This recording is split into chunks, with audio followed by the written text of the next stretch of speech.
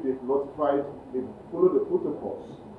The protocols is if you want to go and engage in any competition, or even if you are not representing Ghana, you are just a federation, and you have your own competition to go and compete internationally, you follow protocols by writing.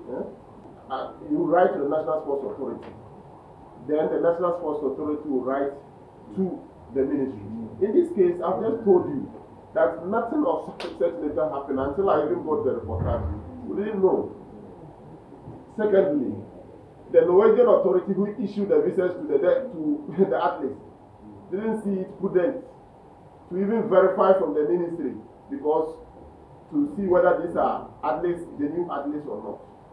So, to your question, whether I'll take responsibility, I'm sorry, I can't. I was asking because the international rules, these are. How can I confirm that they are Ghanaian athletes? But you just I just know. I said the reports. Your report indicates that they are athletes. I cannot confirm. You are reporting. You, the media, are reporting that Ghanaian Paralympic Committee athletes are in Norway. I cannot confirm.